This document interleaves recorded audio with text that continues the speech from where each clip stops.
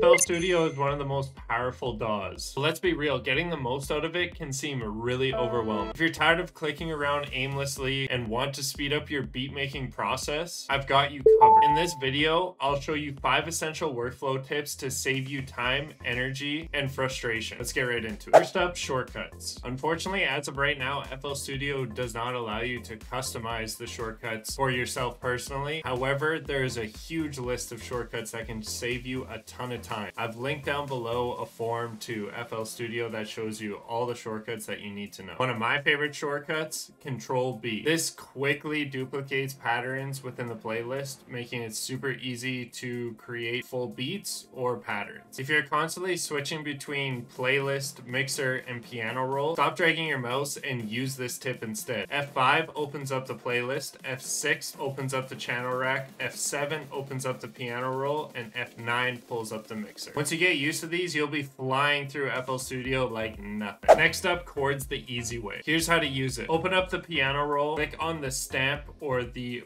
burger tool, and from here you can pick a ton of different chords. I personally like the minor 9. Once you have that, bring it out, and then you can actually put it wherever you like. Once you've done that, you can actually select all, Control B, and just paste it over. However, you have to remember to select all, Alt G, for you to be able to actually move these notes around in the progression. This is super helpful for quickly laying down progressions without manually building each note. Melodies sounding robotic. Here's how to make them feel more natural in FL Studio using the Strumize tool. First, go to your chord progression, select all, and then Control S. This will bring up the Strumizer. Here you can play around with the strength and tension to make something that sounds right for you. Last but not least, save your own FL Studio template. Instead of starting from scratch every single time, this will save you a ton of time when you're making your beats. What I like to do is have my master preset already loaded in, so all I have to do is turn it on. And I also like to have clap already put in,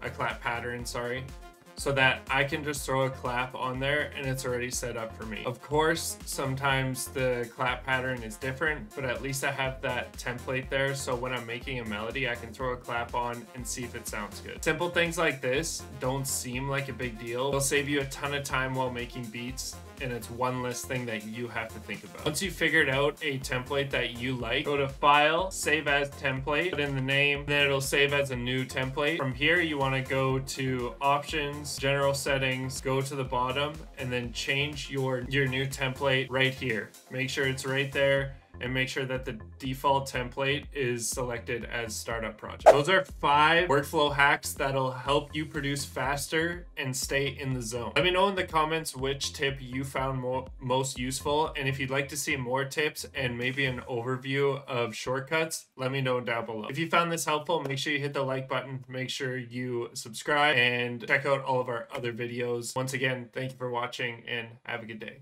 Peace out.